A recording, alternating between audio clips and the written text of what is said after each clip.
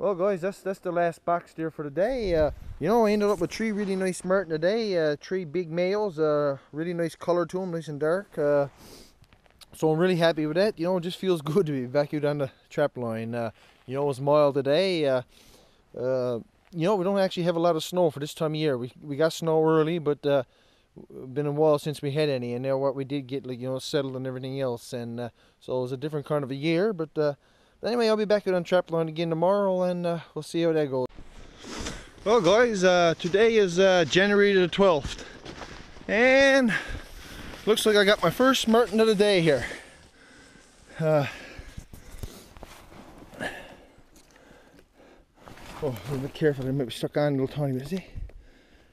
Oh no, it's just hooked down there.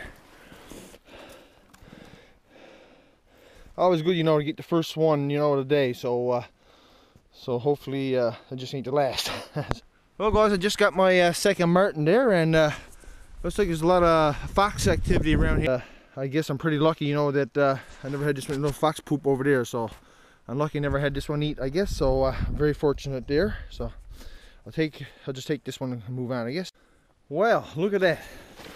I had that box there for about 3 years. I never got a marten. Or 2 years, never had a marten, so I never setting up last year. And then I decided to setting up again just to give it a try, and look, I got a marten finally. Oh yeah, nice headshot. And you can see the old box was here while the shrews and mice and stuff got nice to have been chewed away there. And I got a bit of beaver fat there for bait. So anyway, that's great. Hat trick yesterday, a hat trick again today, and who knows, could be more yet before this day ends. So anyway, it's great, you know, to be seeing these martens hung down again. Man, it really gets you excited. Well, I guess this will be the last trap for the day.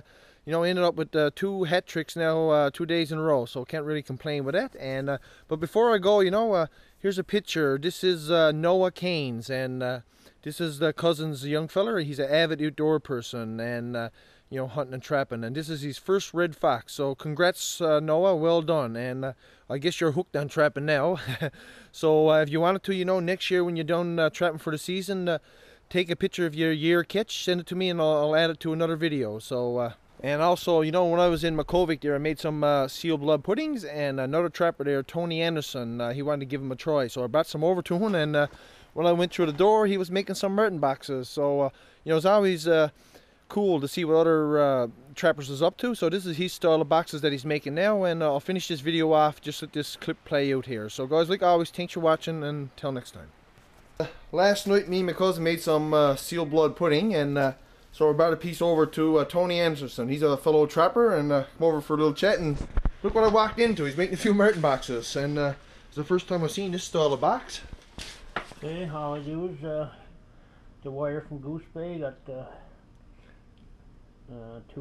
sides cut out, and bottom and the top, and I just drill a couple of holes on each side and stick up the wire it on each side, and then put the top on. And here okay, this one here, this is the one that's done now, or one here, I think. Yeah, okay, this one here is a finished thing. Yeah, and pretty neat because it's, yeah, you can flatten them out. Hey, yeah, easy to carry. You can put a pile of those. Not so wonky in the blocks and stuff, and you just hang your bait on here. I usually use the onion bag. Oh yeah. With them little ones with the onions comes in, and put it in there and fold it up and hook it onto the wire. Oh yeah, so that's pretty great. That's cool, because I walked right in on this one, and it's a pretty interesting design. So I had to show it. Yeah, it's pretty I've cool. been using them before. Yeah, great too, I suppose. Like the scent of the bait can get it travel good too, right? Yeah, Air passing through. Like when the spring goes in, like it draws the wire in, the soft, and it stays there, like it. Oh yeah. Won't come out there, like when you shove your springs up. That's right. Like yeah. it jams in. Like Yeah, I really like the idea how they flatten right out there.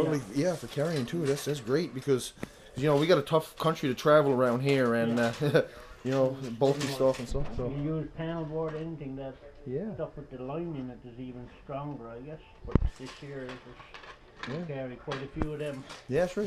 Great idea, no doubt. I couldn't pass without shooting a little video.